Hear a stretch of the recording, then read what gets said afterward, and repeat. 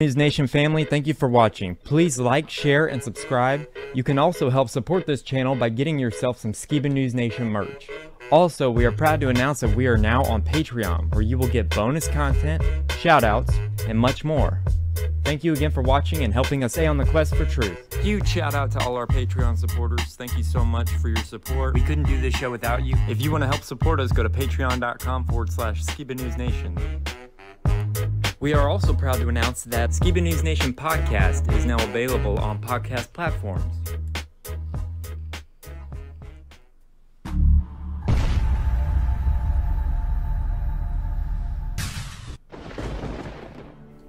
Welcome to Skiba News Nation, bringing you unfiltered views, news, interviews, discussions, and more. And now, here's your host, Jeremiah Skiba, award-winning musician and son of Rob Skiba.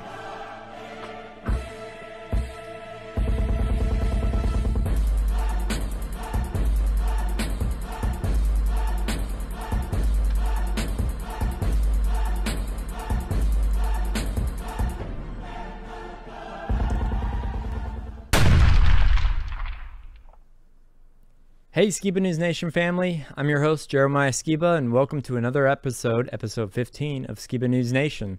Today we're going to be talking about the Baphomet, trans, and chemical castration. The Queen has died exactly 911 days since coronaV was announced as a pandemic. My friend Alex Stein connects the dots with Conspiracies on Tucker Carlson. Supply line threatened by freight train strikes and stock market, an all-new Opas corner, and I saw George Bush on 9/11, Sam Cooke and his strange murder, memes, and much more, so stay tuned. So let's dive right in. So before we do that, let me introduce my co-host, Jake Grant. Welcome, Jake. How you doing? Hey, what's up, Jeremiah? What have you been up to? How you doing, man? I'm doing good. Oh, yeah. Well, my wife and I, we're getting ready to pack up and head towards Missouri area. We got some friends out there, so in the next couple of weeks we're kind of getting ready for a little bit of a move. We're going to be out there for a few months during the biblical feast season, and it's going to be pretty great. But we're going to keep plugging away with Skiba News Nation, so don't worry, nothing's changing there. Yeah, that's kind of what we've been thinking about and been up to lately. That's cool, man. You travel a lot. I wish I could do that. Like, just be always on the move. I think that's a cool way to live. I mean, you only live once, right? We love it, man. We love that lifestyle. We have an RV that we like to travel in, and I've noticed more and more of the truther community, the TO community, the FE community, a lot of people who are in these kind of fringe groups that have a love for the truth. There's a consistent pattern I'm starting to recognize that people are getting mobile house situations, RVs, trailers. They're getting used to going and camping out and getting out there, and really one of the only ways to get around communities of like-minded people is to be willing to travel. Very similar to like the Beartaria Times Festival put on by Owen Benjamin's group and the Bear community, and groups like that, groups like Feast Keeping TO people. They all seem to be like, hey, wait a second.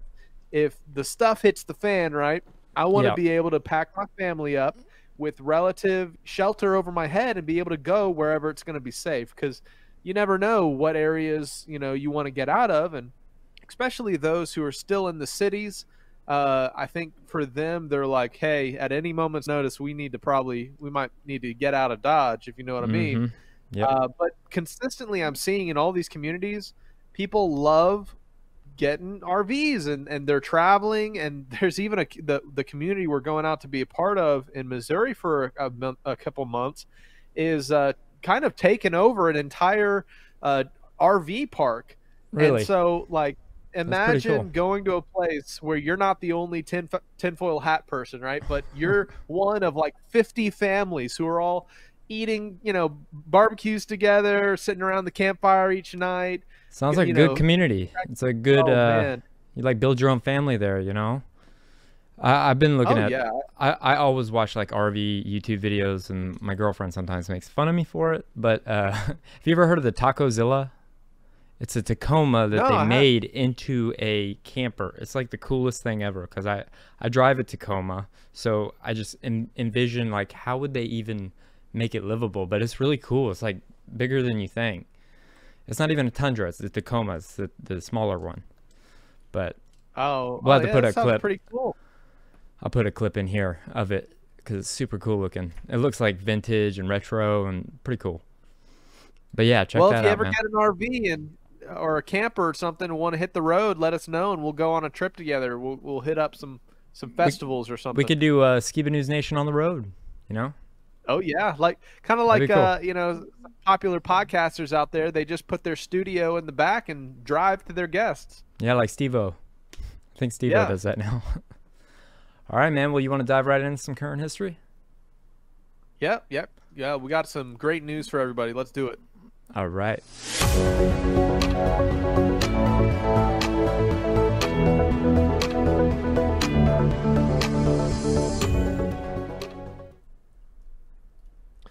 All right, so this week we're going to be covering, of course, some controversial news. We have the passing of a monarch. We have the passing of George W. Bush's favorite hall. Oh man, I just almost stole your line. Yeah, you did. It was too good, man. Okay, I'll let Jeremiah say it when we cover that segment later on, everybody. But we're going to be covering the 9/11 topic as the PSYOP continues 21 years later. We're going to be covering a little bit about the collapse of society and the economy. There's a current strike happening with freight train workers. We're going to be covering just the topic of conspiracies in general, and then we're going to be looking about some of the technology that could have made the Building 7 collapse in free fall standing, as well as the two towers that were hit by planes, how it could have happened. Now, there's definitely something to this narrative that's very interesting. The 9/11 narrative, we just passed through the 21st anniversary of that time, and people still buy the official narrative. Yep. But there's already the slogan about kind of tacking on a secondary meme here. Jeffrey Epstein didn't kill himself, right? Well, did you know the World Trade Center Building 7 didn't kill itself? Yep. You know what I'm saying? I know. What you're saying. We're going to be talking about how that was possible with Nikola Tesla style technology. We're going to show a little bit of a video with that. And we're going to talk about a little bit of Fauci and a little about the ouchie, of course. And we're going to kind of get into some interesting stuff. So if we can, we're going to start off with a topic of identifying the people that are committing evil in this world. Sometimes we can fall into the trap of saying those people or they, the big vague they of conspiratorial association, right? Well, one of the best ways to combat evil in the world is to identify the people who are perpetrating it and the people who are funding it and the people who are providing, whether it's the drugs or the money to make the evil happen. And so one of the narratives that we have been addressing and we should address is the transgender agenda that has come onto the Western world. And I just want to remind everyone, the Baphomet was transgender before it was cool. So there's a direct tie with kind of the inverse nature of Satanism and kind of the brainwashing and the confusion that is being put on the Western populace to mix the two genders. And you can see coming out of the Baphomet's pants here, interesting enough, is a phallus symbol with the two snakes wrapped around it. And we know that this symbol is very akin to the medical system's symbol. I forget the exact terminology. Let me just Google it real quick. It's called SICK, the SICK medical system. The rod of Asclepius is the one with a single snake, but the rod of Asclepius with the single snake and what we see coming out of Baphomet's pants is interesting how close in similarity they are. Yep. But the revelation here is that, I hate to use the crude terminology here, and of course this isn't a show for children, so if your kids are listening, plug their ears, but the recent system that screwed the Western world and the entire world through their pharmakeia and their mandates was the medical system. And so if we're to make the metaphor here, before we jump into this alarming video that is tied to the Baphomet, transgenderism, and the medical system, and the castration of children chemically, pretty much this is how the Baphomet, or Satan, another name for the Baphomet, who satanic cults worship, whether knowingly or unknowingly, he's screwing people over with the medical system, and you can see that that's his penis in this picture.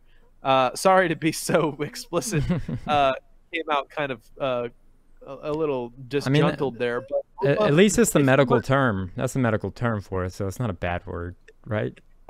That's how we get around it. Oh man, YouTube won't flag us. Yeah.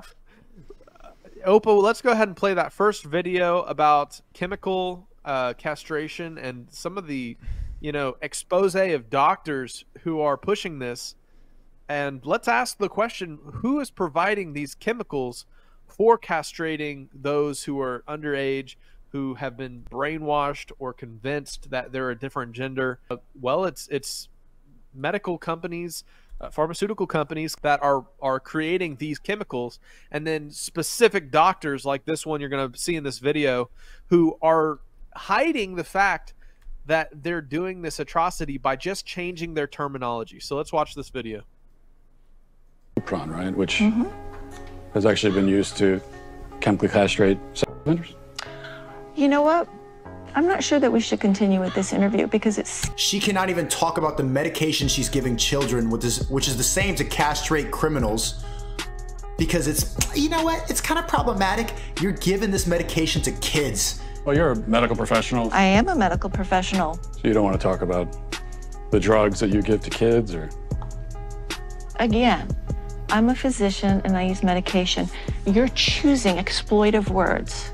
Drugs. Exploitive words. Drugs I give to drugs. That's what the it is, wow. demon. Okay, that's the drugs video. I give to I'm kids. choosing. As you can see, what a great reaction video there. The doctors who are administrating these chemicals to castrate children chemically, They don't even want to go through answer. They won't even say the word of drug, or even talk about how that same drug is used for prisoner castration. Like, oh man. And another one of the topics, of course, that is tied to this is discovering where do the hormone blockers that pharmaceutical companies are producing to push this agenda further, where are those medicines coming from? And if you do a little bit of research, you'll find the perpetrators of this evil in the world. Of course, any pharmaceutical company that is creating these transgender drugs pretty much to facilitate this agenda, they're the boogies, right? And so we can stop using the all-encompassing vague word of the bad guys, and we can start pointing our finger and saying, you guys are perpetrating an evil on mankind that is unprecedented, and you guys are the ones who need to stop. And we can stop just vaguely referring to the powers that be, and how do we stop things? We get very explicit with who's involved, starting with doctors like this blue-haired woman. And that was kind of one of the topics I want to cover here. And of course, in recent news, we have the topic of the Queen's health. And so I just wanted to remind everyone, right? Please be respectful when talking about the Queen and her health, or the state of her health. She is the head of a state, a monarch, a mother to multiple pedophiles, and a devout cousin to her husband. But the state of her health is that she just recently passed away, of course. And I heard that she's still alive, that she, faked her death and is living out the rest of her days in the Bahamas with Tupac. Back with Tupac and and Elvis, yeah. Yeah, Sorry I mean, for my bad joke. I had to throw it in there. of course, a beloved figure of the British people and of the British Empire at large, a monarch for, I think, near 70 plus years. So very, very established, very heartbreaking for the British people. This is Biden's input on the Queen's passing. He says, "Dear Queen, sorry about your death. I really liked the Bohemian Rhapsody." Yeah. My girlfriend sent me that, and I could not stop laughing when I saw that meme. So, awesome. of course, we're not trying to be disrespectful of the dead or anything. There is an interesting conspiratorial tie with this topic of the Queen. Oh, yeah? Did you know that from and including Wednesday, March 11th, 2020, which was the announcement of the Crown V, which is what Corona stands for, Crown, right?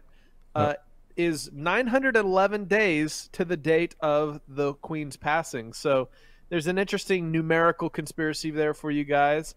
The Queen died 911 days after the announcement of the Crown virus, so 9/11. Yeah, we're going to be talking a little bit about 9/11 since just a few days ago is the passing of that anniversary once again. In some other news, the Taliban has banned crypto in Afghanistan and arrests dealers of tokens.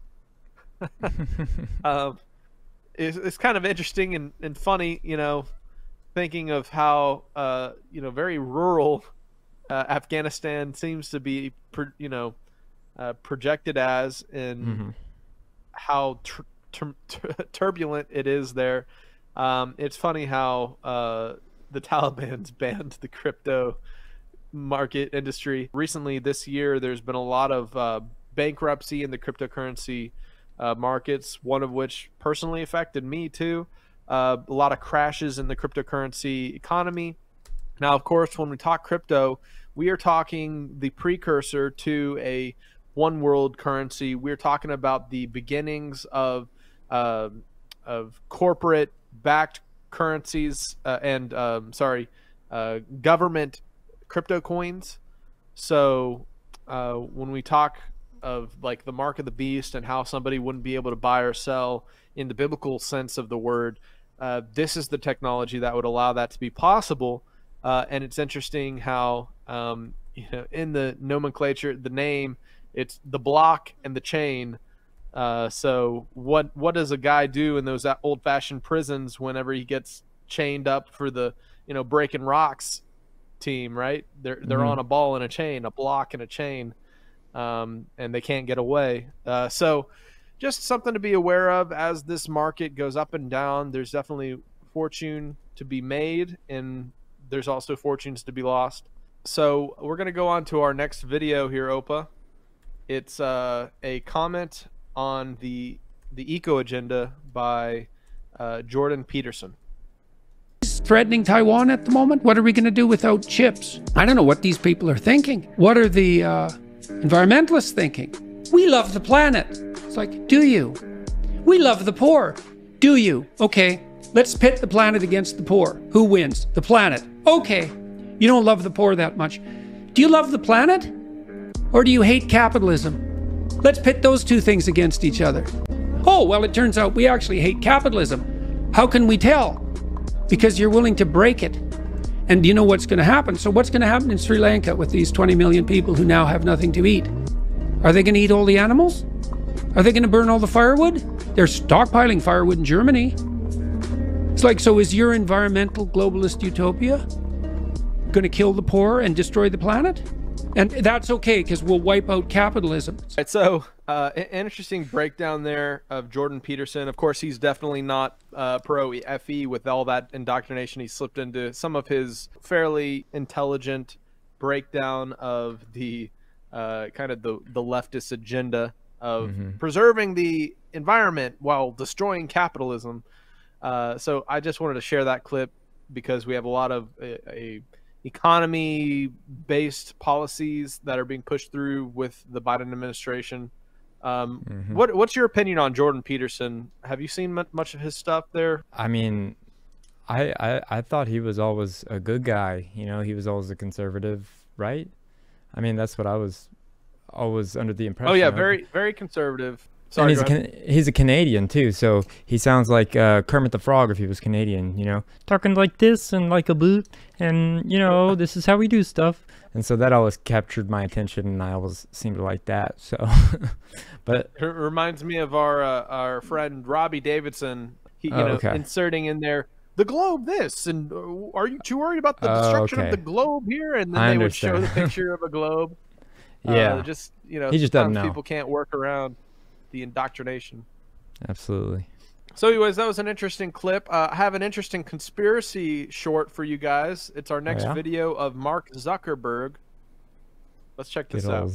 Zuckerberg.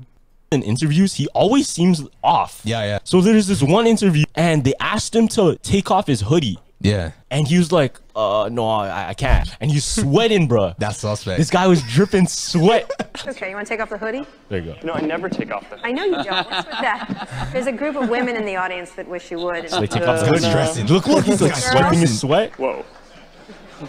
Why is that serious? He's stressing. He's stressing. Why is it that serious, right? I know, they take off a hoodie. Now check this out. She ends up making him take it off. And this is what happens. This is a great So moment. he takes it off. This guy's sweating bricks. Look at it. Wait for it. Wait for it. Yeah, no, it's a thick hoodie. It's a company hoodie. We print our mission on the inside. What? Oh my really? God, the inside of the hoodie, everybody. Look at his face. Look at his reaction. He's trying to pull it back. Making the... Look, listen. Oh my God, it's like a secret cult. Yo, look at his face. Making the world open and connected. Stream. Did you see that? What did you think about that, man? He is so weird. Zuckerberg is so weird. And I'll be talking about this later on, but when me and my girlfriend were at this baseball game, Texas Ranger baseball game, they had a whole thing dedicated to Sweet Baby Ray's. And I don't know if you know about Zuckerberg and Sweet Baby Ray's. Have you ever seen a compilation video where he's like, Sweet Baby Ray's? Like he's like obsessed with it. And we were just laughing the whole time because it's like he drinks Sweet Baby Ray's. So everything he does is kind of, you know, a little odd, I think. I thought it was really interesting, the logo on the back of his hoodie, that he seemed to be very nervous about letting people see, right?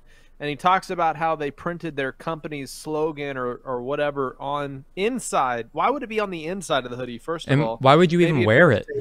Why would you even wear it to the event? Yeah, maybe it's the hoodie that you are supposed to be able to flip inside out. But it was interesting that the slogan was making the world more interconnected through communication, you know, or whatever. And he seemed very awkward. It reminded me of how George W. Bush and Clinton would act whenever they were questioned about the Skull and Bones Society. You know what I'm saying? Oh, yeah. I do know what you're saying. And you guys will see it in history.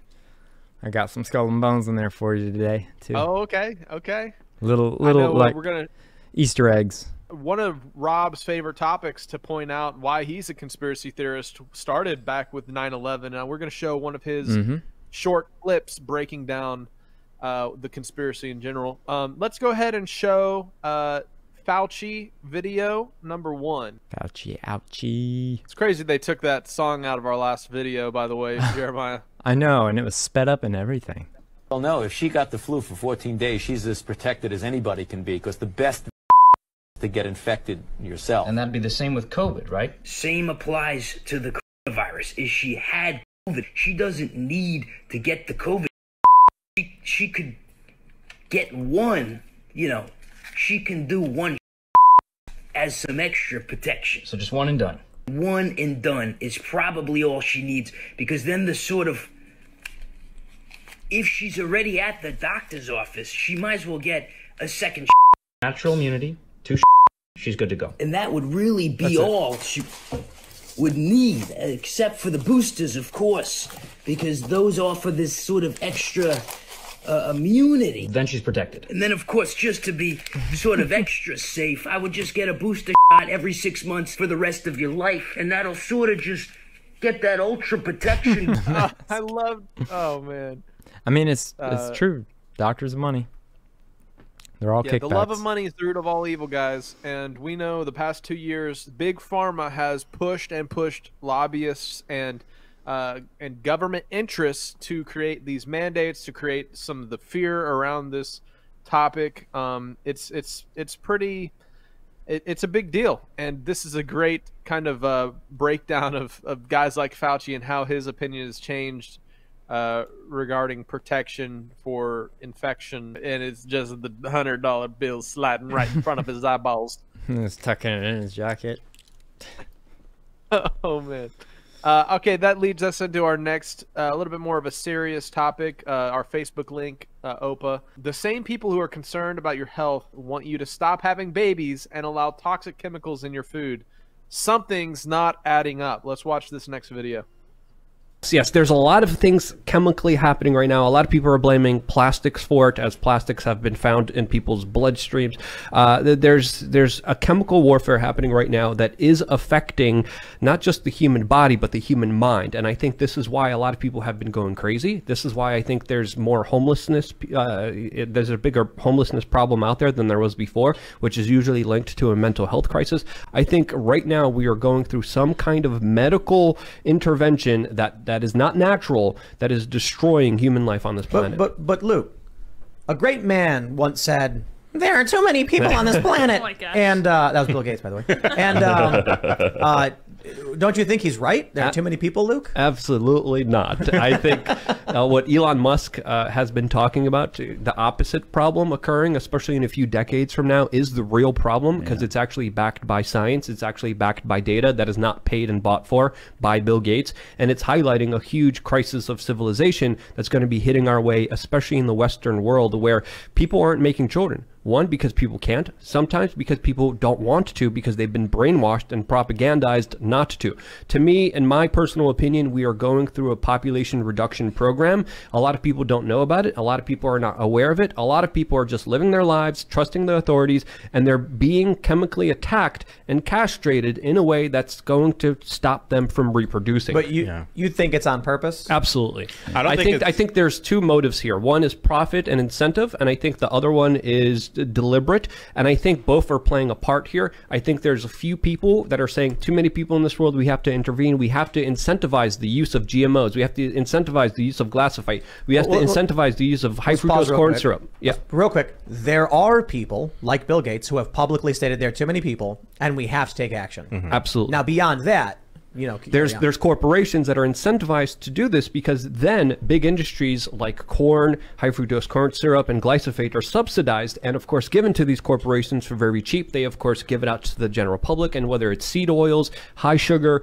or just the chemicals that are banned in so many other countries, we give it to our children. The diet that our children are given is absolutely horrendous. It's leading to brain defects, and it's leading towards a destroyed civilization that of course won't be able to get up from its feet, because it's being bombarded with poisons. I will add this though, but because I agree 100% with what you're saying, that it is derivative of of something chemical, but I would also add that it's something derivative of propaganda, which is another word that you use. We were talking before the show. You use the word choice. You know what I'm saying? And people think that people choosing to eat bad food. Right. Yeah, exactly. And so it's like, yeah, it is something to do with choice, but that choice is part and parcel of propaganda. People are kind of reacting to a certain pattern of stimuli that's propagandized to them by certain movements and certain things that happen in a very pervasive and inundative way.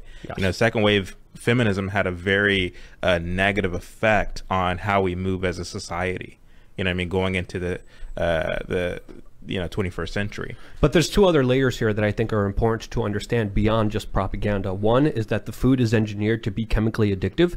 So when you have it, it literally is engineered to hit the pleasure centers in your mind, so you become addicted to the sugar, to the seed oils. Another aspect to really understand here is that it's also cheap and readily available, because it's subsidized by big industries that have bought off politicians that are going along with this agenda and don't even know that they're doing it. Yeah, so we as people are being led in the way that that they think we should go. Some of those quotes at the end there are very significant, especially in relation to the past 2 years and that particular medical experiment and the cheap, readily available, that of course, we had that little skit we played right before.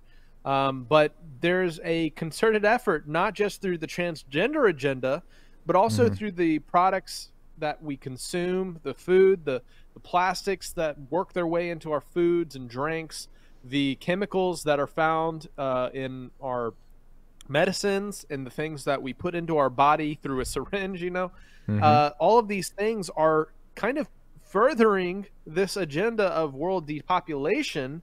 And then we have, of course, the rare outliers of guys like Elon Musk, who's like, well, I need to, definitely have 12 children because, we're heading towards drastic, world population issues. So there are some people that are pushing the correct narrative. Of course, the bear community, the truther community, the Torah community, all these people are also very big proponents of having a big family. Do you know the first commandment in the Bible was be fruitful and multiply?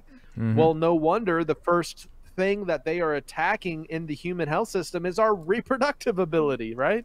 Yeah. They want us to stay sterile.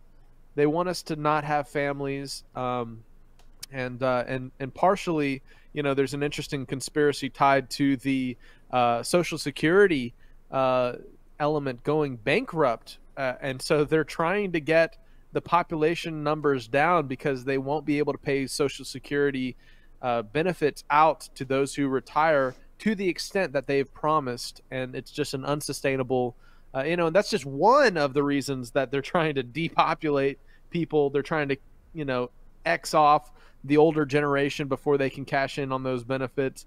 I'm just kind of rambling off the top of my head, but let's go ahead and play this next video from the Instagram video I shared from Bard King 777. It's a great, interesting convo between with Tucker Carlson, and it's how people who fear the virus, it's pushing through a freedom of speech censorship agenda. So anyways, let's go ahead and play this video on Instagram. That's Alex Stein, by the way, the guy that I was talking about. And then, we have to get conspiratorial, and we look at the Iran-Contra. The CIA was trading drugs with Nicaraguans for guns. We were giving them guns, and then they were taking that cocaine, and they were flying it into Mena, Arkansas, which Bill Clinton happened to be the governor of that state. And they were taking those drugs, and they were putting them in Florida. They were putting in California, Freeway Ricky Ross. So they created the crack epidemic. So the same people that did that, they're creating the problems that we have today. So it's just a new drug for a new era. Amazing. Not really. So, it's scary. No. I know what you mean. I know you mean that sarcastically. Yeah, no, but it's what's just interesting because, I grew up in a world where, and speaking for myself, I actually believed that conspiracy theories were the way that dumb, uninformed people explained a complex world. Yeah. If you couldn't understand what was actually happening, you resorted to a conspiracy theory, and that was a mark of a low IQ. Of course. Now, I always think this. The more informed, the smarter the person, the more likely they are to be connecting the dots that you're connecting. So you grew up in a world where people just assumed that the system was not on the level, I think. Well, it's called cognitive dissonance. It's like, the government is, has done corrupt stuff. There's classified levels of intelligence that you'll never be a part of. But you have cognitive dissonance thinking that the government has your back. They don't. It's a personal people control system. They want to control us. And that's one of the biggest parts of why they want to keep you depressed. Because, Tucker, when you're constantly depressed, you're in what is called fight or flight. So your hormone response is constant cortisol. And that's why Brian Stelter, those guys, they constantly have the ticker on CNN, how many people die, how many people die. Because people get addicted to that hormonal response. And once you're in that fear state of fight or flight, you can't see the forest for the tree right in front of your face. So then they can literally, like a dog with a treat, they can make you do whatever you want. And that treat is just more trauma, what I call trauma-based mind control, just more fear tactics in order to control you. So that's what's happening now is the mainstream media, not you, but most of the mainstream media uses fear to control us. And that's the same mechanism that the government uses. I couldn't agree more. Alrighty. It's crazy. That's my friend. That's my friend, Alex Stein. He'll be on. Oh, really? He said he would be on the show. He's the one that does the word I can't say. What was the name of the song that you played on the show that was kicked off that we were just talking about? Oh, Fauci ouchie. Yes, he came up with that, and he goes to town hall meetings, and he's like, he makes up these raps and calls him out on all this stuff that they're doing, and he the way that he does it is so hilarious. So if you ever want a good laugh, type in Alex Stein 99 or just Alex Stein goes to the city council, and it's so funny. He just calls them out for their hypocrisy, but sometimes in a rap song, sometimes in a dress, or sometimes as a woman diver, like he's just calling out whatever is the craziest thing. And we still text. Man, that sounds good. He would definitely he be on the has some show. really based things he's saying there, so that'd be great if we could get him on the show. That'd be very cool. Yeah, I'll have to ask him for sure. But yeah, I mean, just kind of sum up, I'm sharing all these news topics and these videos because, just like he said, it's the fear-based trauma mind control element that's allowing all these agendas to be pushed through to the society at large. And we've had some of the most fear dished out in the past 2 years that has totally changed the world, and it will never be the same again. And so how do we overcome the fear-based trauma mind control? Well, we turn off the TVs, we build our own communities, we focus on our families, we focus on the good, the true, the beautiful, we focus on gardening, we focus on our gifts and talents and abilities and developing those. And we don't turn a blind eye. We need still to have watchmen on the wall, right? But we don't allow their disruptive narratives to change our lives. Instead, whenever their society collapses, we will have better, stronger alternatives ready in our own communities. And that's how we stay focused on the positive, right? Absolutely. So in relation to, the possible collapse of the current supply chain and why you need to have local businesses and friends that you can trade and trade with and derive, bartering and have a good supply chain locally. We have this story of freight train worker strike could cause a massive supply chain crisis as well as halt commuter trains. And it says 30% of all items transported in the U.S. is shipped by train. So we're going to show this next video on CBS News Chicago, Opa. Now at 4:30, we are closer to a strike by workers on American freight trains. As the two sides remain at odds on matters related to health care and paid time to see a doctor, the trickle-down effects here could be massive. CBS 2's Chris Ty live for us with the latest. And come Friday morning, Chris, commuters might need to find another way to get into the city. But I know it doesn't end there. It doesn't end there, Jim and Marie. Three big storylines to keep an eye on as this possible railroad strike looms. Number one, Amtrak. They have already canceled 6 lines either into or out of Chicago because if those trains took off, they would be in transit Friday morning when the strike happens, stranding those travelers. Number two, Metra is warning those in the Chicagoland area, hey, if this strike happens, the majority of our train lines will not run on Friday because they run on Union track. And number three, supply chain. We learned so much about it during the pandemic, and there is a concern that everything from next week's dinner to possibly the presents under your tree this Christmas could be impacted. This is the airspace over the ultra-busy Union Pacific rail yard in Melrose Park. Illinois will feel the effects of this acutely. We have the second most lines of track in the U.S. in Illinois, only behind Texas. A quarter of all goods shipped in the U.S., 1 out of 4, come through Chicago.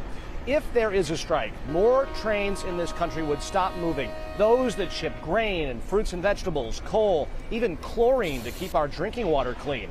We have not had a strike like this since the early 90s. Now, insiders do not expect the strike to happen Friday, but if it happens, it will be the job of Congress to mediate through it, and there isn't much hope inside the industry given the current political climate.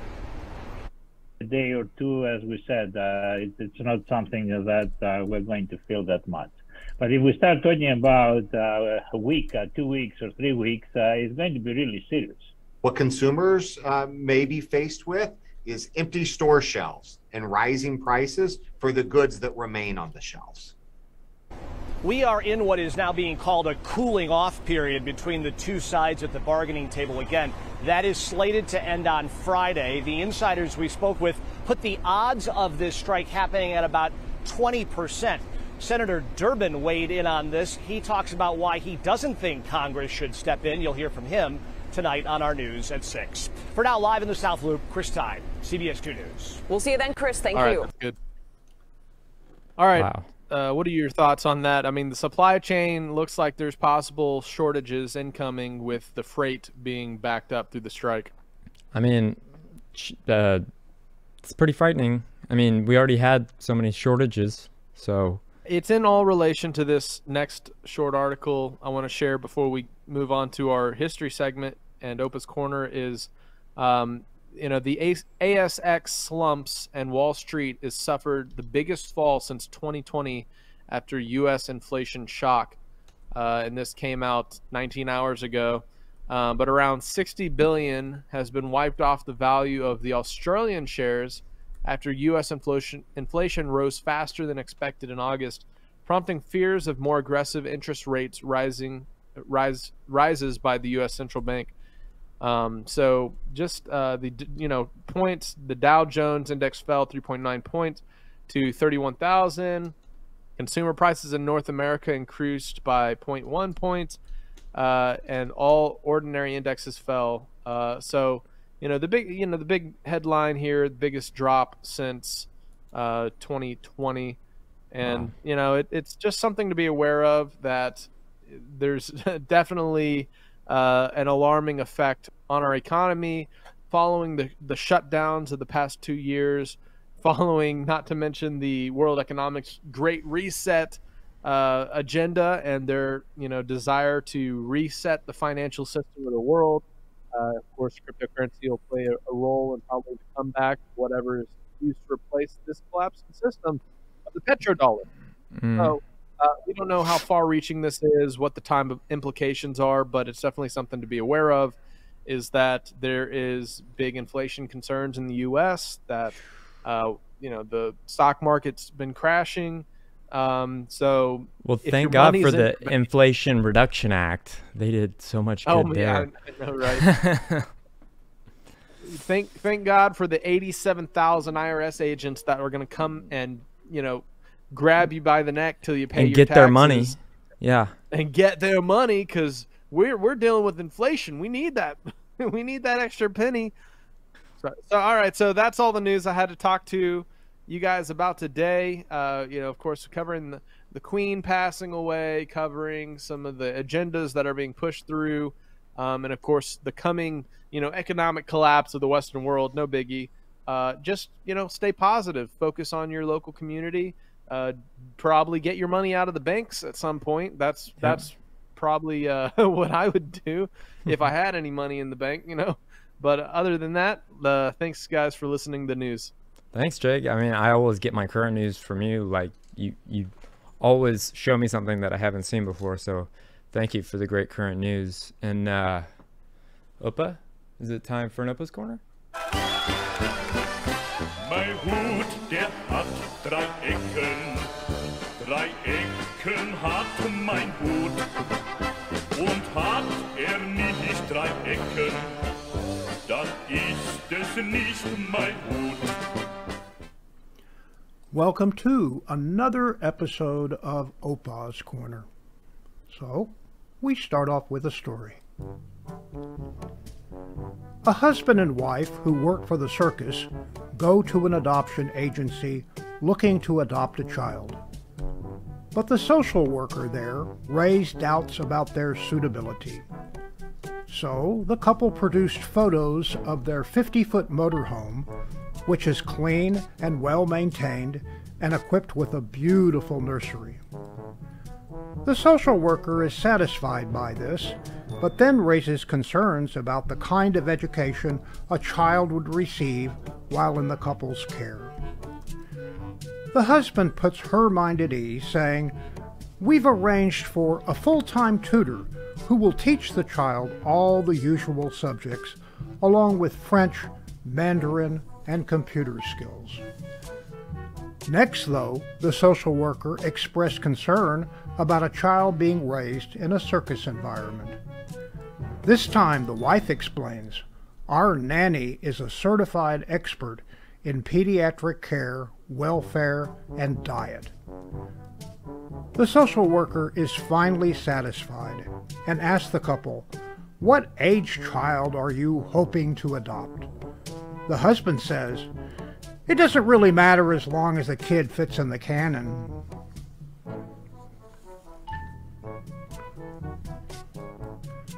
The day finally arrived. Forrest Gump dies and goes to heaven. He's met at the pearly gates by St. Peter himself.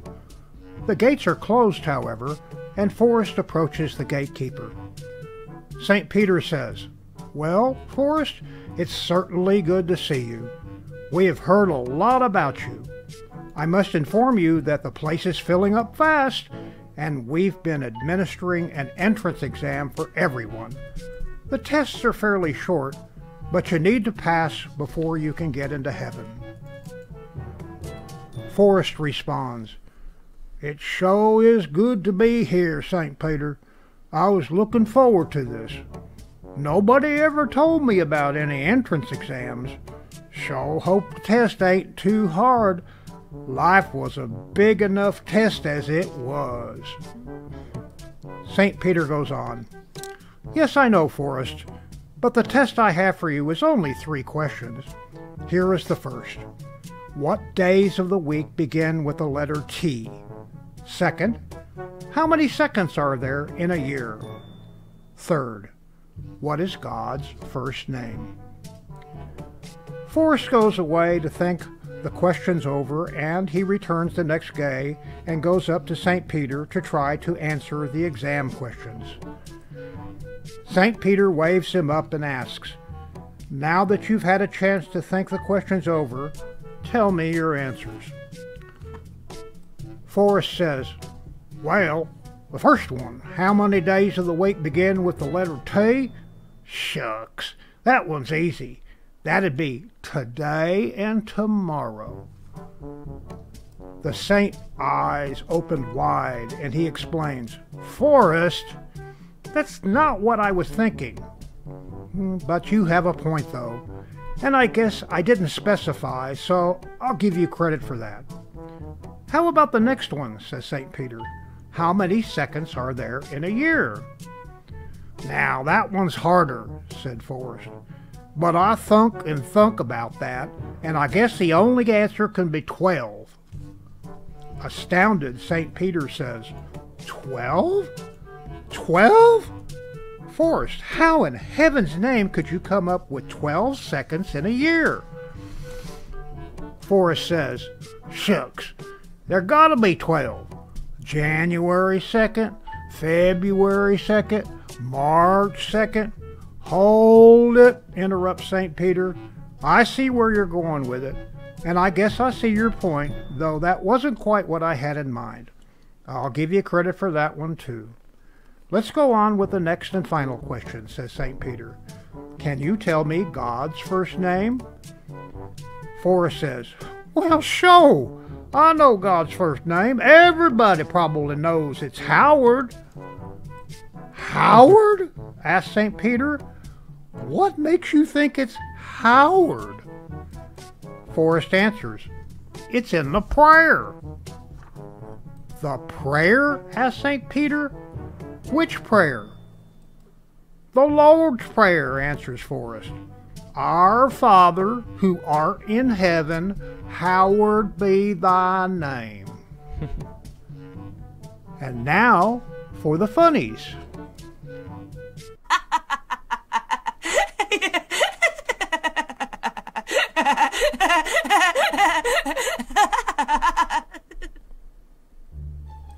Now for this week's funnies.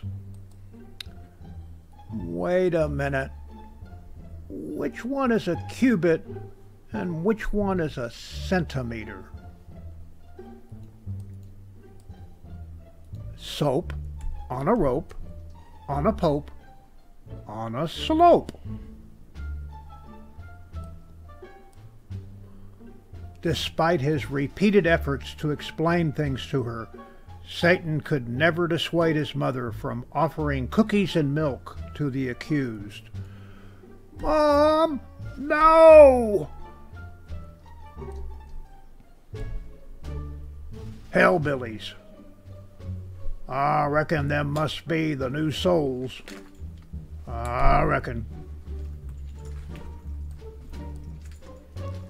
When using the inflatable slide to exit the aircraft, put your hands over your head and yell, "Whee!"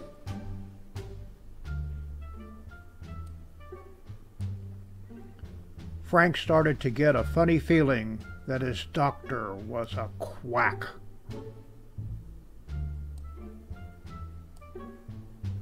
Mr. Mulroney, this man is here to draw your blood. Oh, hello, Doctor. Doctor?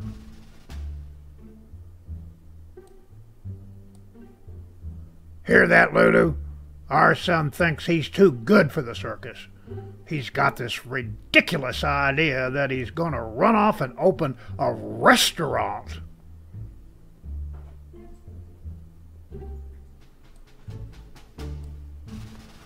I can't sleep. I have indigestion from eating all them fire ants before bed. You better take an antacid.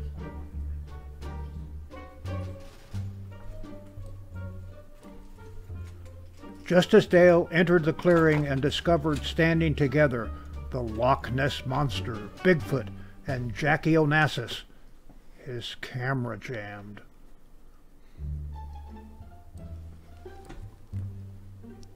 Becoming a rogue in his later years, Dumbo terrorized the world's flyways.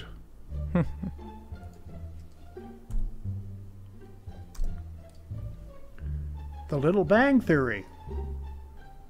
Where is everyone?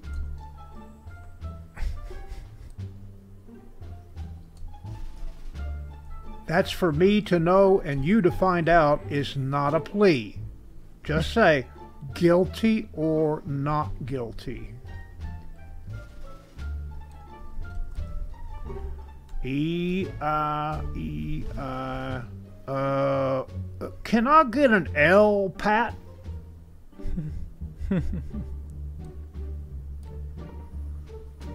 Holy cow. Lord, protect Patty from the special sauce, lettuce, cheese, pickles, onions, and sesame seed bun. Hallelujah!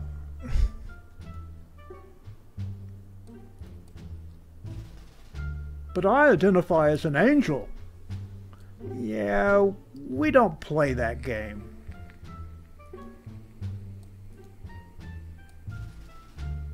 Embedded in styrofoam shoes, Carl is sent to sleep with the humans.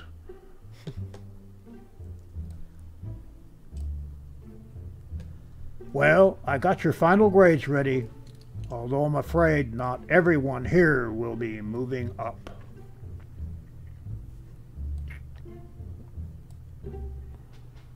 Archaeologists digging. Fred and Wilma.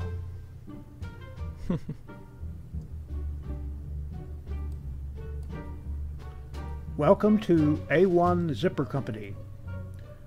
Wait a minute, friends. Frank Stevens in marketing, y'all know Frank, has just handed me a note.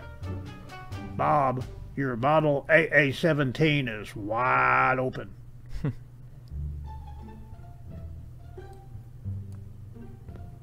And now, standing at my side, I give you the man who conquered Everest, the Matterhorn, Kilimanjaro.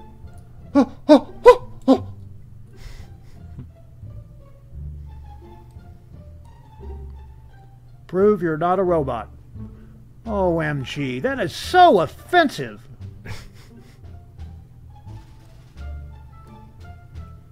What is the capital of Texas? Tay. That's true.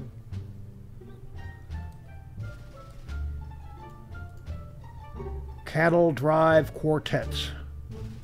Gus, what the hell you doing? This is Eine kleine Nacht music, third movement, Minuto Allegretto, you brainless horn toad.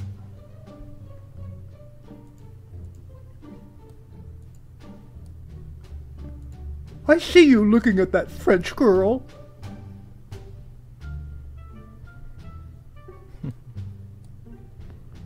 Back to school, 1966. And 2022. Water, nut and gluten-free snacks, SPF 60, EpiPen, microchip, allergy alert, cell phone, GPS, camera-equipped drone.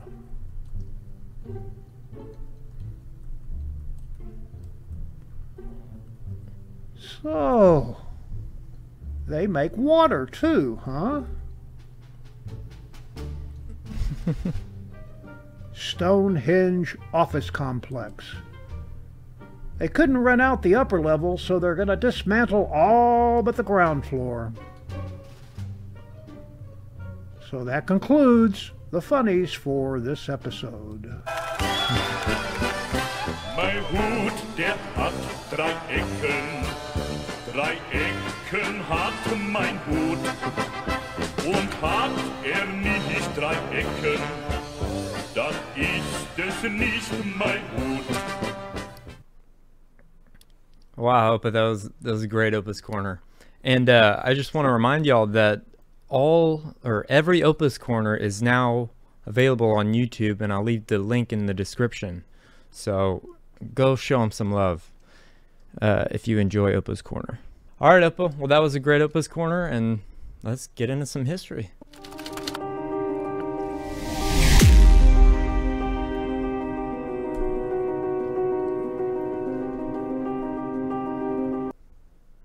Okay, so this last weekend, me and my girlfriend went to a Texas Rangers baseball game.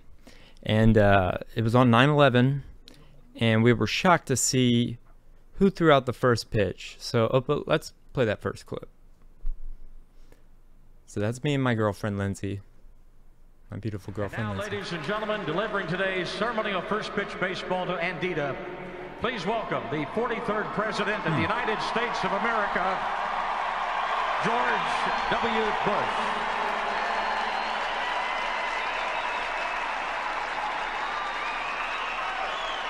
Thank you, President Bush. And now, Andita, fire a strike to Rocky Wolf.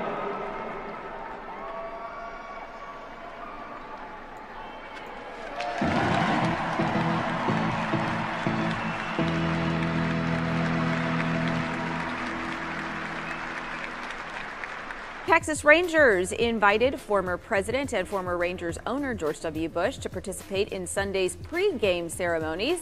Mr. Bush and former First Lady Laura Bush escorted Fort Worth police officer Jimmy Polizani and his 13-year-old daughter to the mound to carry out the first pitch.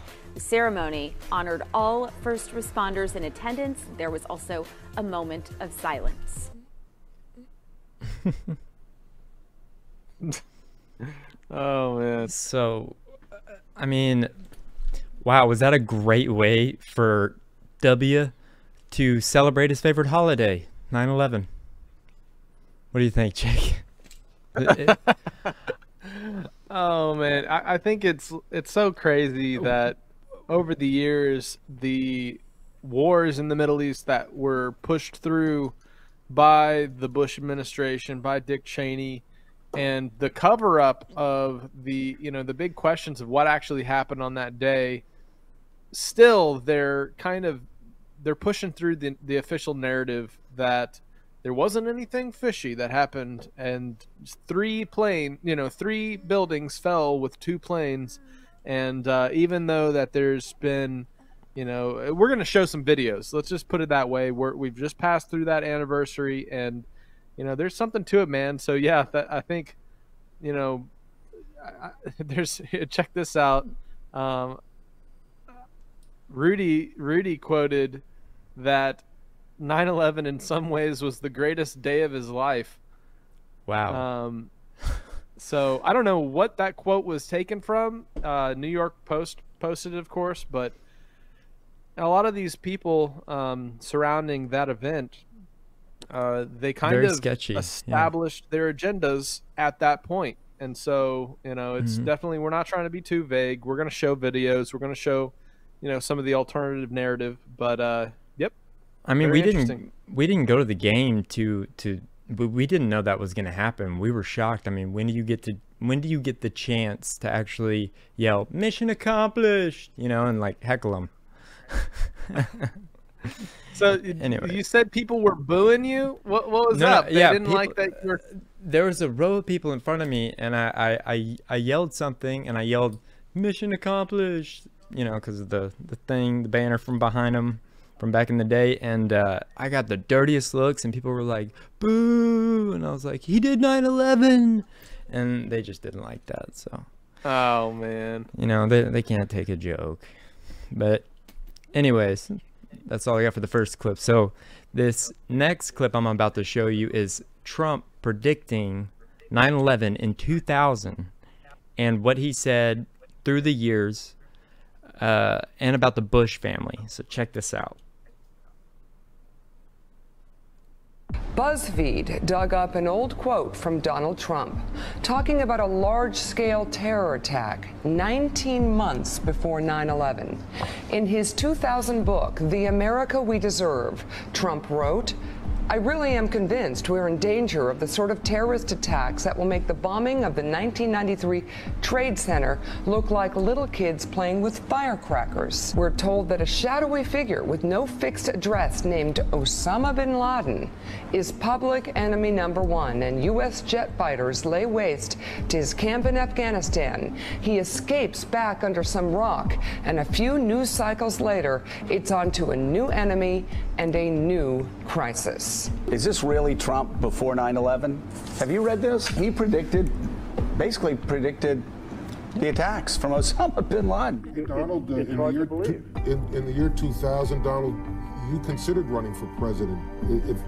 If you had done that and if you had been successful, what do you think you'd be doing right now? Well, I'd be taking a very, very tough line, Alan. I mean, you know, most people feel they know at least approximately the group of people that did this and where they are, but boy, would you have to take a hard line on this. Well, I have a window that looks directly at the World Trade Center, and I saw this huge explosion. I was with a group of people, and I really couldn't even believe it. What does the city need to do? Well, I guess the big thing that you really will have to do is never forget. You just can't forget that something like this happened. I was so disappointed when they closed the stock exchange, but of course, at some point, you had no choice, you know, when they initially announced it was closing, because you want to just say, the hell with it, you're going forward, nothing's going to change. But the fact is something has changed very dramatically. You see these buildings, these two buildings, whether you love them or don't love them, they were a great part of the skyline.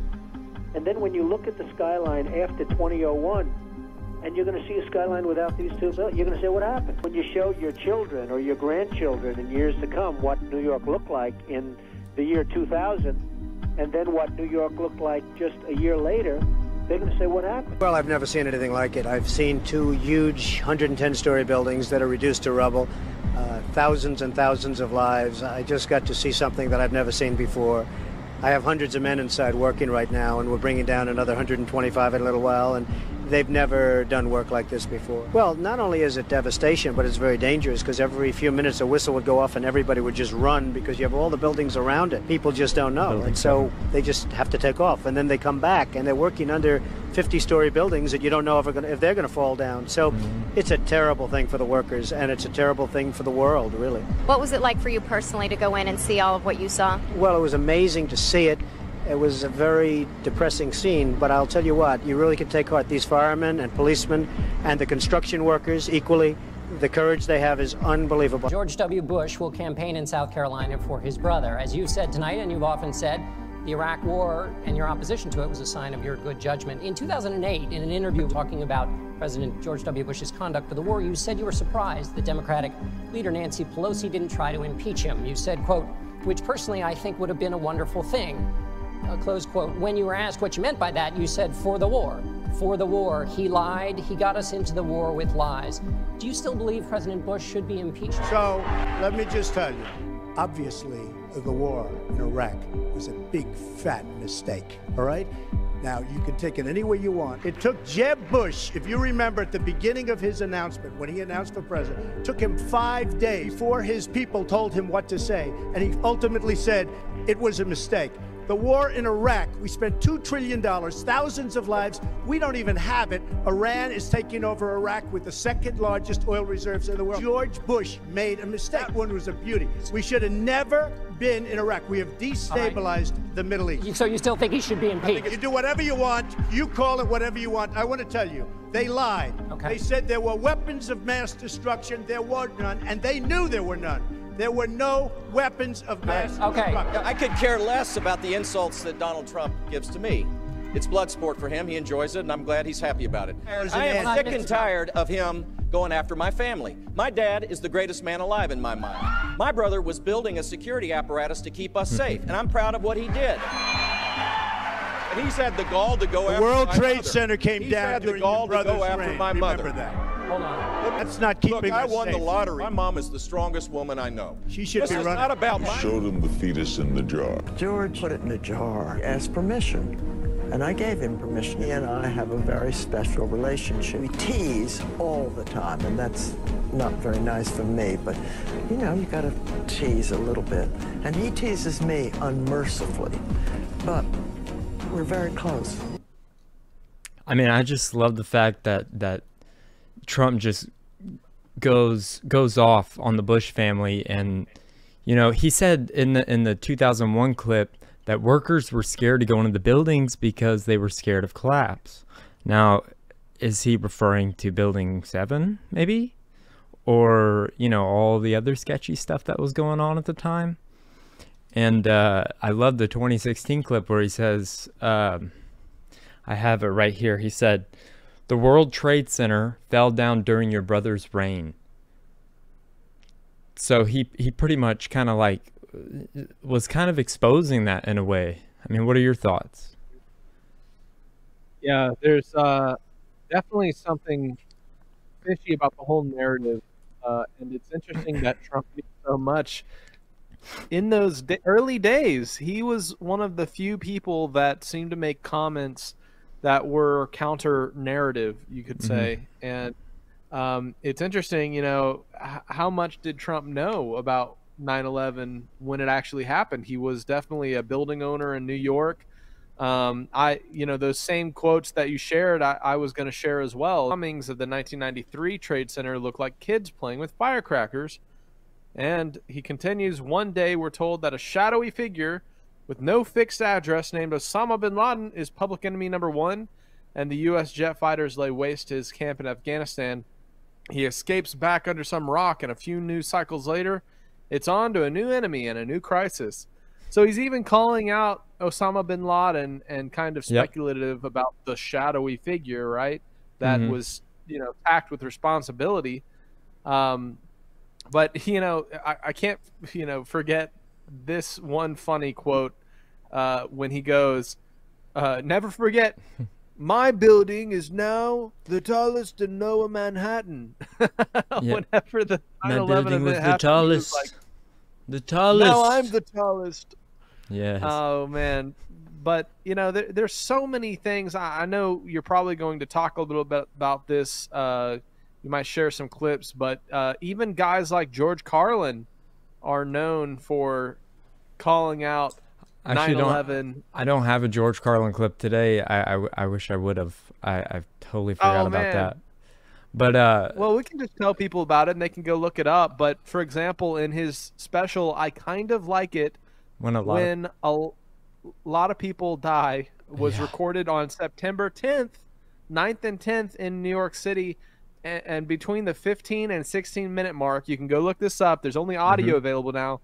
He talks about planes exploding and bin Laden being falsely blamed for it. Now, it's not specific to exactly what happened, but you know, when you look at the date, it was recorded on September 9th and 10th of 2001. Well, I know that. What were you saying about this, Jeremiah? You were saying he wanted it scrubbed? Yeah, he didn't want any of the video to come out. There's a good Joe Rogan clip of him actually talking about this whole topic and how crazy it was. Like, he felt like he willed it, and he kind of felt bad because he didn't mean it to be like that. I mean, it was just a play on words in a way. Like, it was just, he was just being George Carlin, you know? And then that happened, and I'm pretty sure he was filming in New York City because that's where he did a lot of his comedy specials. So, I mean, if you, I should have pulled up that Joe Rogan clip too, because it is very good. You know, because they talk about it and then they show kind of the history about it. They don't show it, but they talk about it. And yeah, I'm just surprised that you can't find any video of it now. You can only find the audio version. So he really did not want that out. And I kind of wish it, you know, it would leak or something, because I would love to see it just for historical, you know, preservation. Yeah. I mean, it's so interesting that he, a comedian that covered so many kind of controversial conspiratorial topics, pretty much did this bit the day before this event happened. Crazy, right? And are you wanting to get into some of the technology that could have equated to the building collapses and the World Trade 77, or do you have more to show? You go ahead and let's play that clip, and then I'll get into my last topic after that, since we're on the 9/11 topic. Okay. So we're going to show first Rob Skiba's breakdown of the 9/11 topic. For those of you who are still like, I buy the official narrative, y'all are some tinfoil hat wearing conspiracy theorists.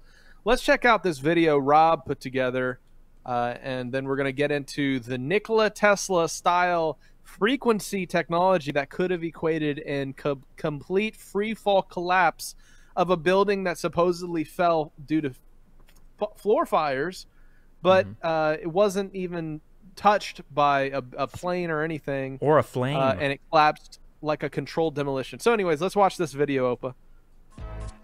The core of each tower was a rectangular pillar 87 by 133 feet, comprised of 47 steel box columns ranging from 36 by 16 to 52 by 22 inches.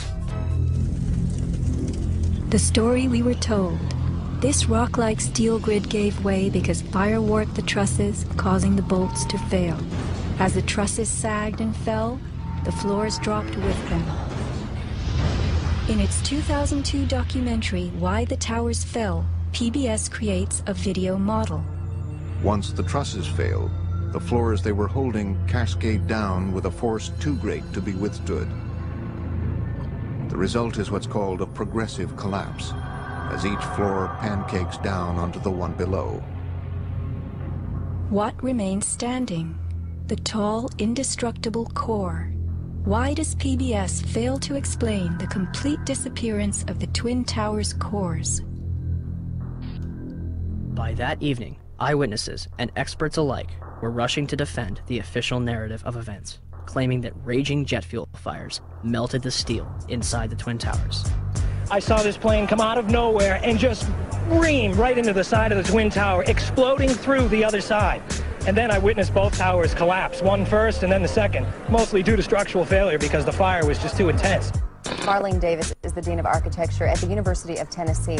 She calls the 110-story tall twin tower tube structures. That means there are no internal columns holding it up. You know, when we saw this yesterday, people said, oh my goodness, there was a bomb on there. There must have been a bomb that collapsed. Must have been a bomb below. Right, that finished the job. Well, it turns out we heard from experts who said that, you know what, the fire on those floors, probably 1,500 degrees. Steel can only withstand so much because the steel structure that holds the building up was on the outside, and essentially the building started to melt and it gave way and it toppled.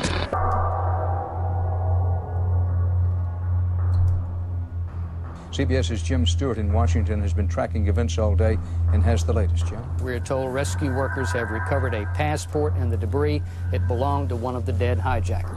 Another development on Saturday. New York officials revealed at a news conference here in the city that a hijacker's passport was found blocks from the World Trade Center crash site, if you can believe that. Well, Dan, not far from here, a passerby found the passport of one of the hijackers. Evidence this disaster scene is also a crime scene. These passports are so magical and so wonderful that, like Gollum's ring, they call to you. They call to who they want to find them, but not any normal mortal. No. The ring calls out only to FBI agents. Let us never tolerate outrageous conspiracy theories concerning the attacks of September the 11th. Malicious lies that attempt to shift the blame away from the terrorists themselves, away from the guilty. On the morning of September 11, 2001, 19 men armed with box cutters, directed by a man on dialysis in a cave fortress halfway around the world using a satellite phone and a laptop, directed the most sophisticated penetration of the most heavily defended airspace in the world, overpowering the passengers and the military combat-trained pilots on 4 commercial aircraft before flying those planes wildly off course for over an hour without being molested by a single fighter interceptor.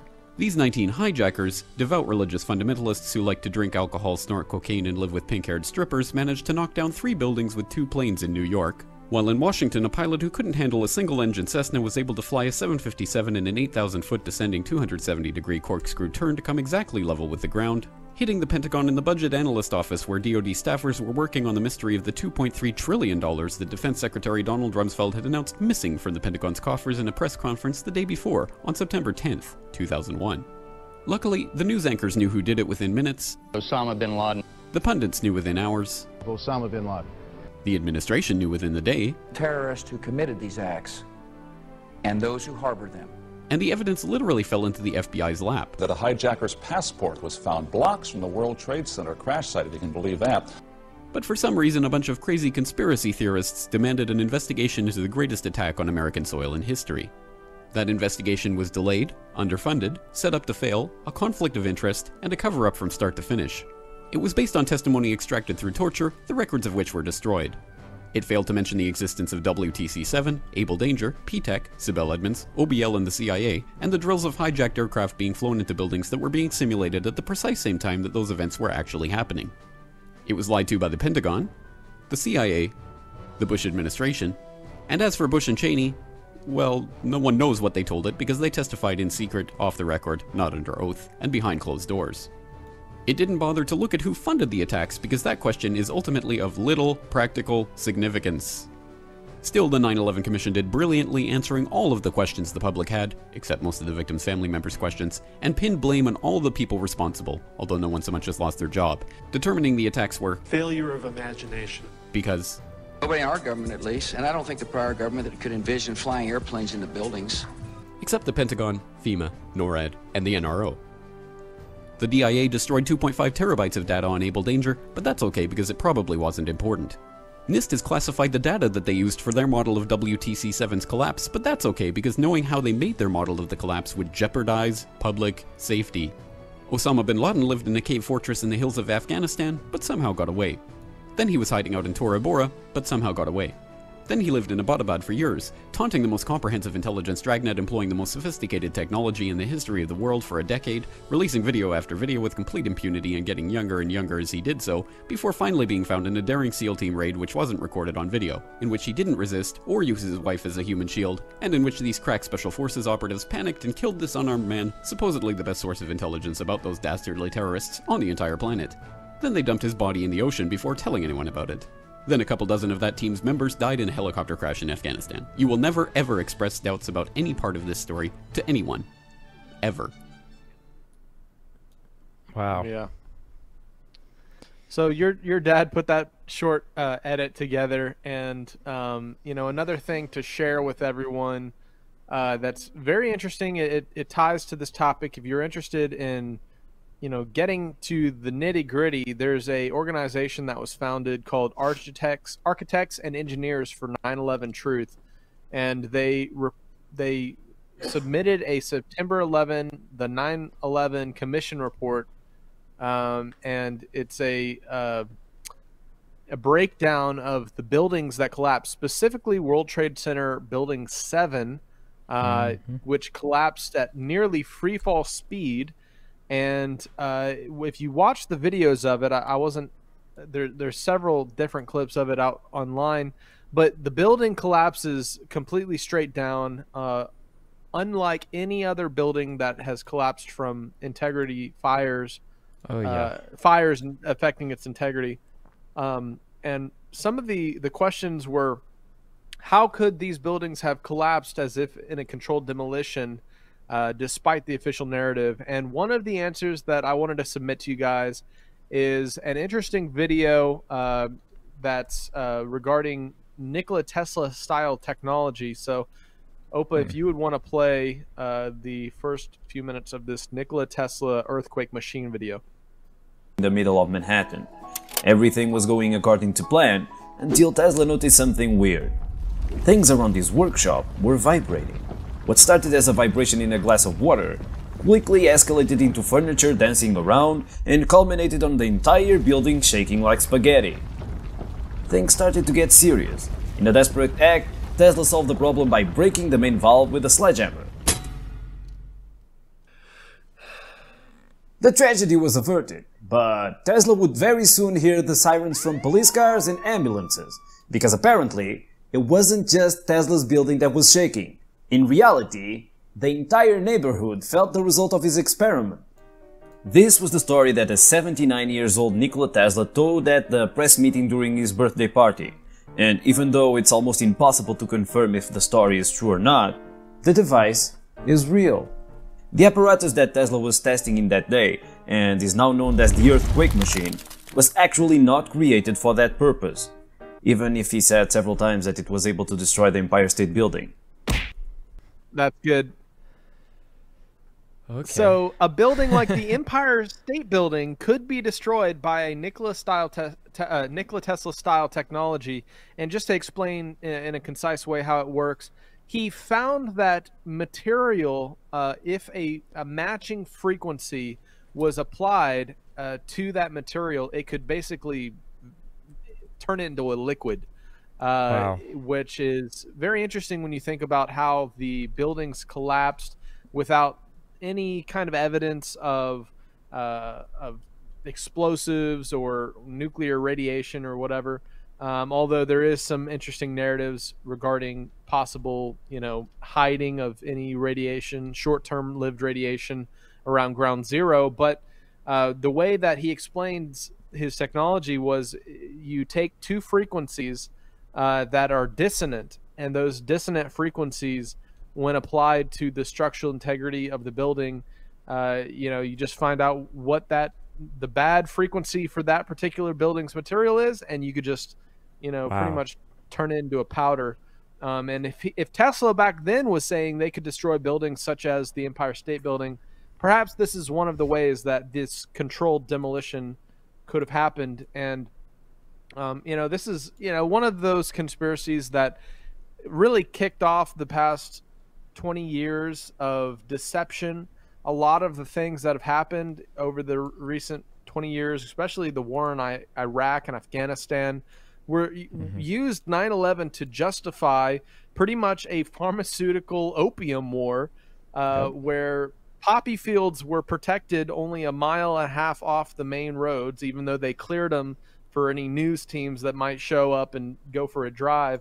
And just the oil cartel, corporate America wars that have been fought the past 20 years, they can all point to 9/11 as their justification. And unfortunately, there was not much evidence to support the fact that these weapons of mass destruction were actually ever there to be used against anybody in an actual dangerous way. I mean, there was like weapons from the 1980s that were degrading in bunkers, but before we worried about those, the Army raided their national museums and took hostage a ton of the artifacts from the Middle East, as Rob broke down in some of his Babylon Rising discussions. He talked about how one of the first items that they went in and confiscated when the Army went over there because of 9/11 in 2004 and such was they went to the Baghdad Museum and took all the artifacts involving resurrection and took away all these artifacts surrounding Osiris's resurrection and all these different things kind of tie into this interesting alternative perspective of a mainstream 9/11 ideology that's still being pushed on the general populace. And yet there are groups like that I shared that you guys can research, such as the architects and engineers for 9/11 Truth. And there's also a great documentary that he had listed underneath that short video called Loose Change.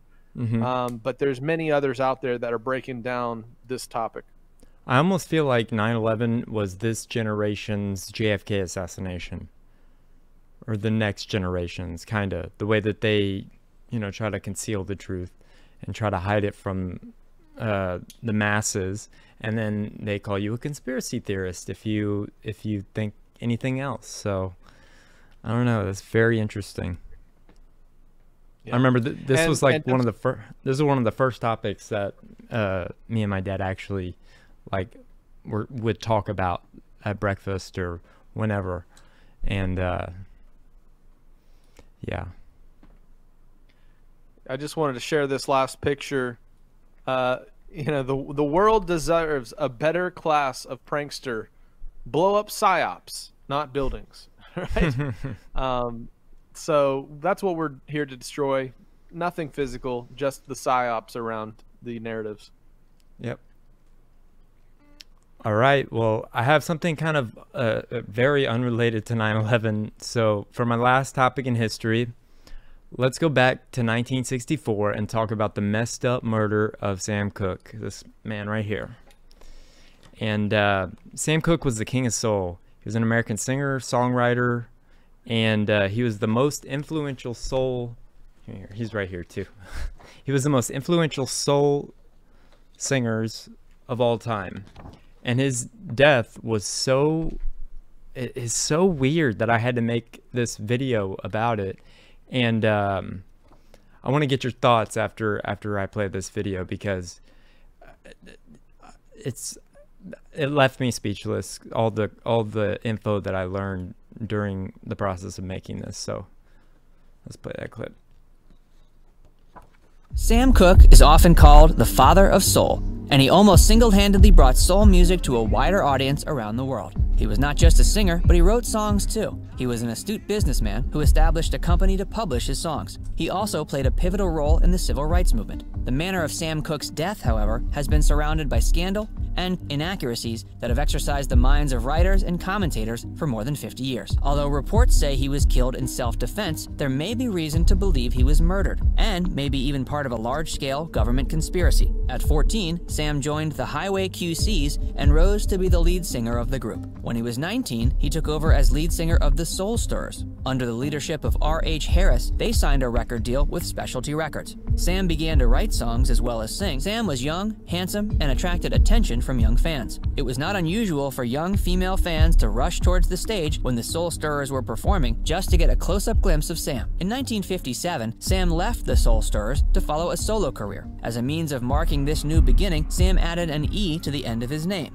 As a solo performer, Sam pioneered the growth of soul music in the mainstream of pop music. He led where many other soul singers were to follow. Performers like Aretha Franklin, Stevie Wonder, Al Green, Bobby Womack, Otis Redding, and James Brown owed much to Sam Cooke's breaking the barriers between soul and rock and roll. Sam's greatest hits include classics like Twistin' the Night Away, You Send Me, Bring It On Home to Me, Chain Gang, Wonderful World, and Cupid. His best-known hit is probably A Change Is Gonna Come. The inspiration for A Change Is Gonna Come came from Martin Luther King's I Have a Dream speech. Sam claimed that A Change Is Gonna Come came to him in a dream as a whole, complete song. Sam had long been a supporter of the civil rights movement, and A Change Is Gonna Come was adopted by the movement as one of their anthems. A single of the song did not appear until 2 weeks after Sam's death. Before we examine his death, we need to catch up on his life outside the music industry. In 1953, Sam married Dolores Milligan, who was a singer and dancer known professionally as Dee Dee Mohawk. They divorced in 1958. The following year, Dolores was killed in an automobile accident in Fresno. Sam married again in 1958, this time to Barbara Campbell.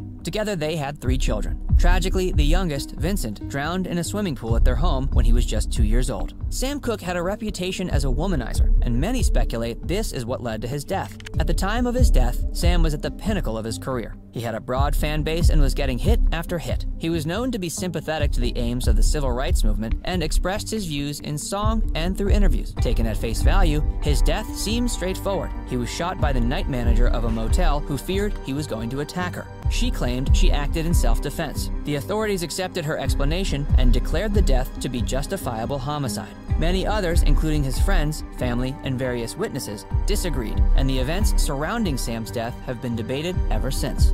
He went down to Martoni's, which was a big place in Hollywood where the whole record crew used to hang. He sees some other friends in a booth near his, and there is a young woman sitting with these men, and he finds her attractive, and he goes over to say hello to his friends, and this young lady was introduced to him as Lisa Boyer. Sam takes a liking to Lisa, and he invites her to join him for the rest of the evening.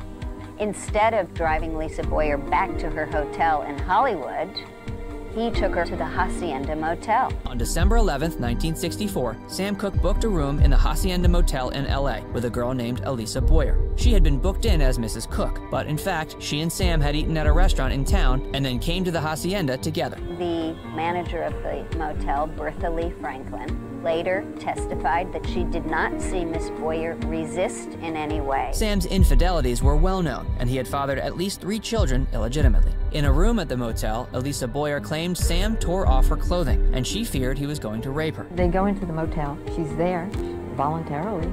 Then, think about this. He starts to get undressed. He goes to the bathroom. She runs out with his clothes, his pants, what have you. Runs to disappear someplace saying he wanted to rape her. What guy says, hey, lay down on the bed. I'm going to the bathroom. I'm going to come back and rape you. You know? Stupid. When he went to the bathroom, she grabbed her clothes and fled. In grabbing her clothes, she also scooped up most of Sam's clothes. When he came out of the bathroom, he realized what happened and gave chase. Elisa, meantime, had tried to raise the night manager and hide in her office. The night manager was too slow in coming to the office door, and Elisa fled to the street. Sam reached the office and, thinking Elisa was in there, demanded entry. Sam Cooke, wearing a suit jacket and supposedly nothing else, chases her down and meets the night manager of the motel. Strangely, the manager, a 55-year-old woman named Bertha Lee Franklin, was on the phone with the motel owner when Sam came banging on her door around 3 a.m. Now, the owner of the motel is hearing all of this on the phone, and she later testified to all of this in court. He was dressed only in a jacket and with one shoe. The night manager was a woman named Bertha Franklin. Sam eventually breaks the door down and attacks her. She managed to crawl over to where she kept a gun, and she shot him. Shot him in the chest. Sam lunged towards her, and she hit him several times with a broom handle. The gunshot had been fatal, though, and Sam collapsed and died on the floor of the office. Last words are supposedly, "Lady, you shot me." He's clinging to her until finally he let go and bled to death there on the floor of her room. The police soon arrived on the scene. They didn't know who he was. They assumed incorrectly that he was just robbing this woman in the middle of the night.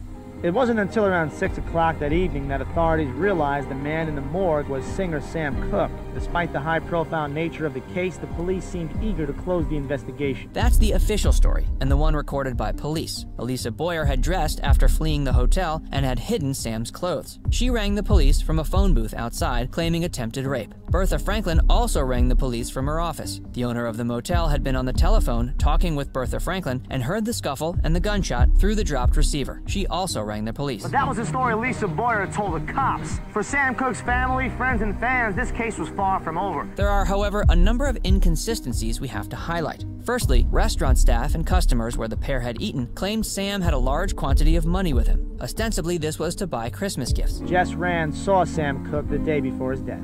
My office was in Beverly Hills, and he wanted to get a lot of his Christmas shopping done because he was going to be on the road. Rand cashed a check for Cooke in the amount of $5,000.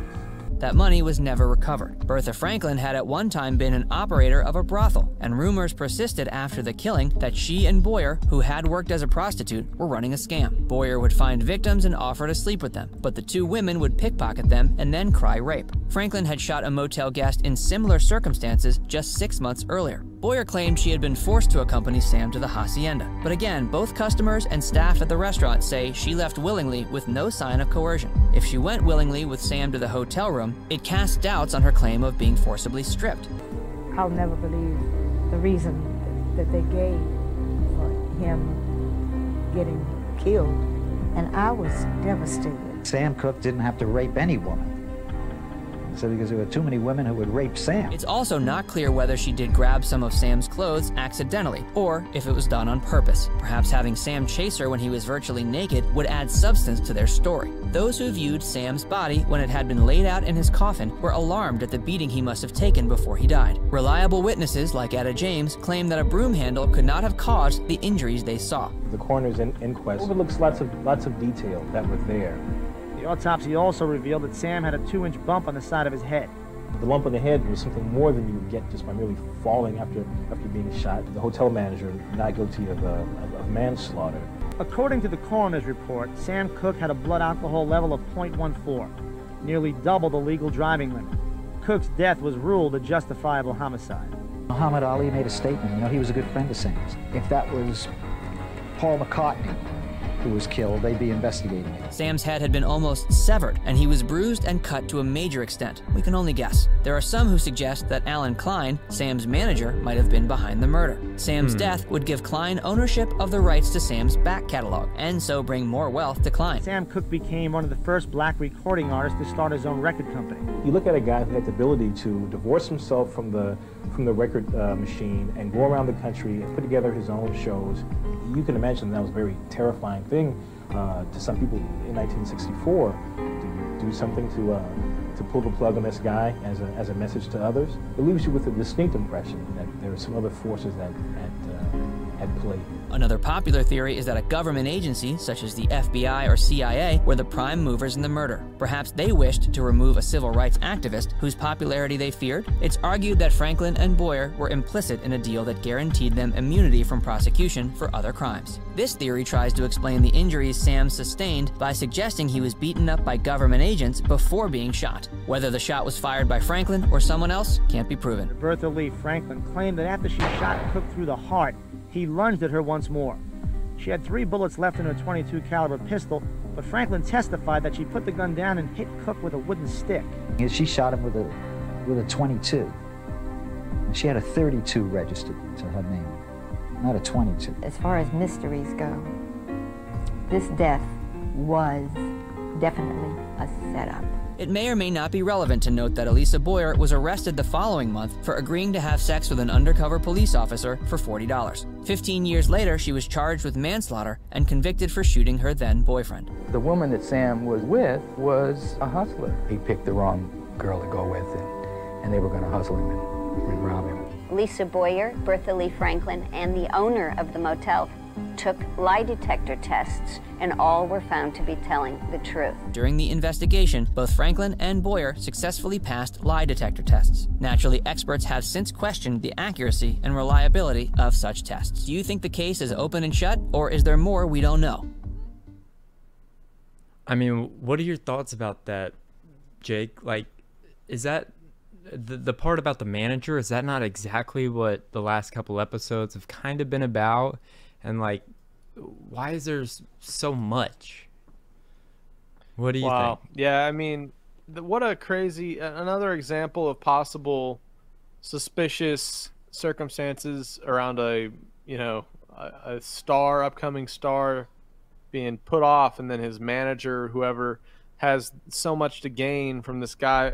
You know, I will say this one seemed to me more likely, the official narrative, until they said that the girl was caught possibly being like being a prostitute for $40 for an undercover cop. Because right away I'm like, okay, maybe she was a nice girl, maybe she just wanted to hang out, date Sam Cooke, and then he kind of coerced her into his room, and that's why she freaked out and claimed rape. But then it makes me think, like when they said she's a prostitute, I'm like, hold on, you don't claim, it's just so many things there. Well, I mean, why would she take his clothes? That's a weird thing to do. Okay, so when Sam Cooke went to the bathroom, if she claims that she was being raped, right? When has that ever happened? A man says, okay, I'm going to go to the bathroom and then I'm going to rape you. Right? Is that kind of strange? And then later on, they found out that situation either way. I left this part out, but the owner was actually she owned a brothel. Is that not weird? And they also think that the owner of that not the owner, but the lady that shot Sam Cooke was the pimp of the girl.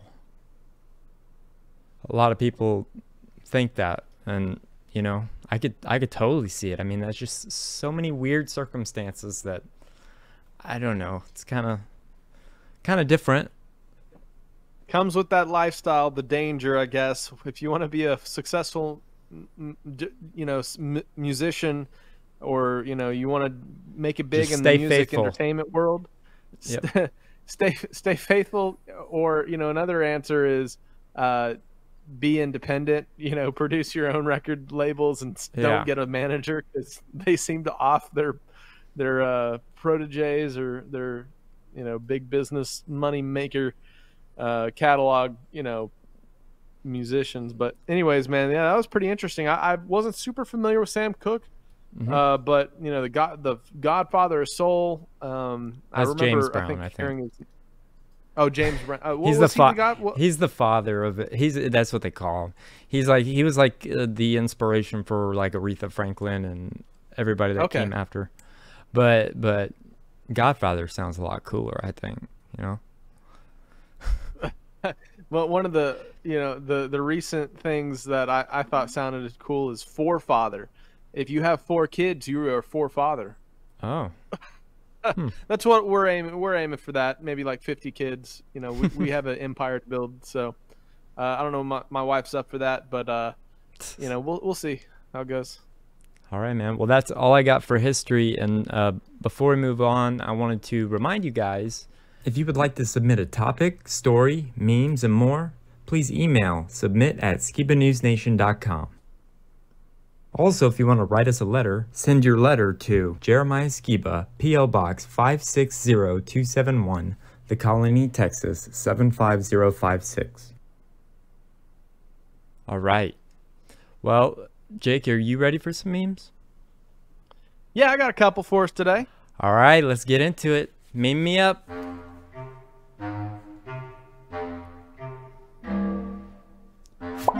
me up.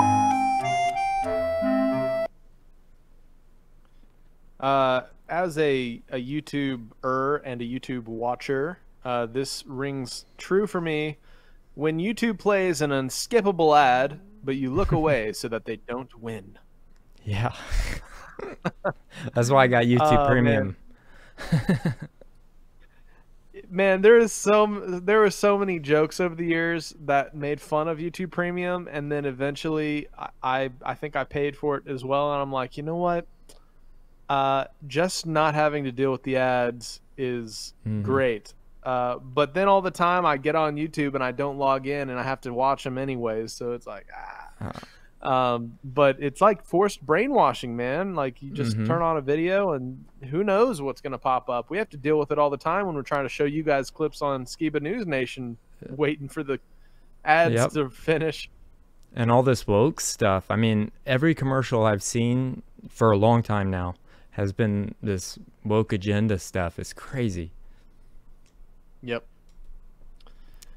All right. Next picture here. Sometimes you just need to leave your problems behind. It's somebody who got a boot on their tire, and they just took the tire off. Yeah. That's kind of clever. You kind of lost your tire. All right, so whenever we talk about the left-right paradigm, and we also talk about, you know, politics and the laws being passed, they're pretty much just as confusing as this sign right here. The right lane must right left. Pretty obscure. What does that even mean? Is that a real sign? Apparently somebody took this picture. Oh my gosh. I'm already confused when driving sometimes, and that would just mess me up. Oh man, in the Philippines where I learned how to drive, they didn't care if you like drove up on the sidewalk or went counterflow. So I learned to drive in a very confusing place where you're like having to like bumper to bumper everywhere. But then when I got back here to the States, I learned that this part of the world is so much more dangerous driving, because in the Asian countries that have those bumper to bumper traffic type situations, everybody's always on the lookout for the crazy nutto that's going to cross over in front of you. So you're always on the look, everybody's breaking rules, so you got to be aware. Here, people trust signs and stoplights and this and that so much that they don't pay attention. And so it's doubly dangerous, coming up to an intersection, because there's so much more of a kind of a blind trust that everything's going to go your way. And that's when you have these cataclysmic crashes and stuff. So I'm always much more on my heels, probably because of growing up in the Philippines and driving there.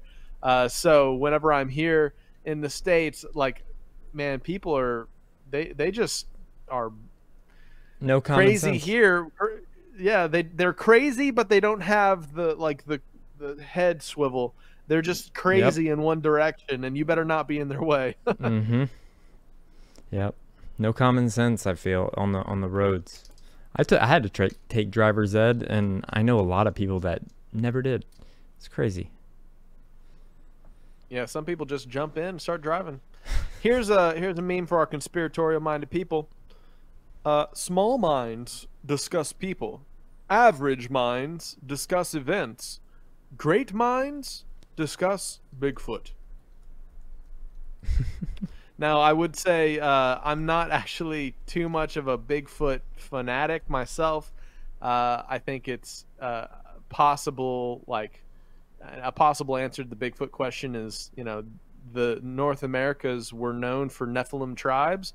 What if it's the remnants of these tribes, throughout the ages, hiding out in caves or something? But I would replace Bigfoot with the shape of the earth, or 9/11, or the Bohemian Grove, or the pharmaceutical evil tyrannical agenda, or what name you? Yeah, History Channel, we're pitching you this idea right now.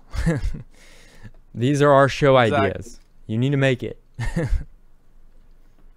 So good, funny meme, but I would insert in there some more probably prevalent topics that actually have an effect on you and me, right? So but I just thought it was funny. And for our final little picture here, Joe says, I live in a trailer shark. You mean trailer park? No, this is where he lives, a trailer shark. So anyways, remember, everybody, you can submit your memes for review at submit@skibanewsnation.com. So don't forget to do that. And that's all I got for today. Thank you for joining us. Awesome, man.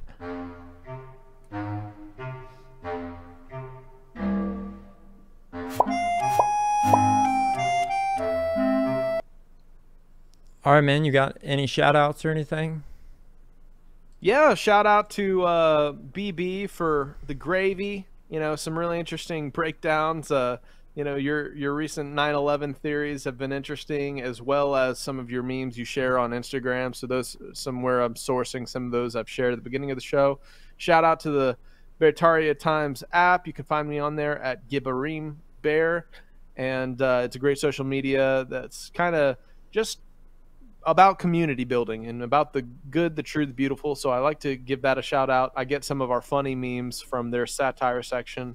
And shout out to Gail for sharing the recent news article I brought up today regarding the closure of the freight trains. So that's all. Thank you, everybody, for all your submissions, and keep sending them over to our email, and we'll be sure to try to include them during the show. Yep. And thank you, everybody, for watching episode 15. We'll see you in episode 16, so stay tuned.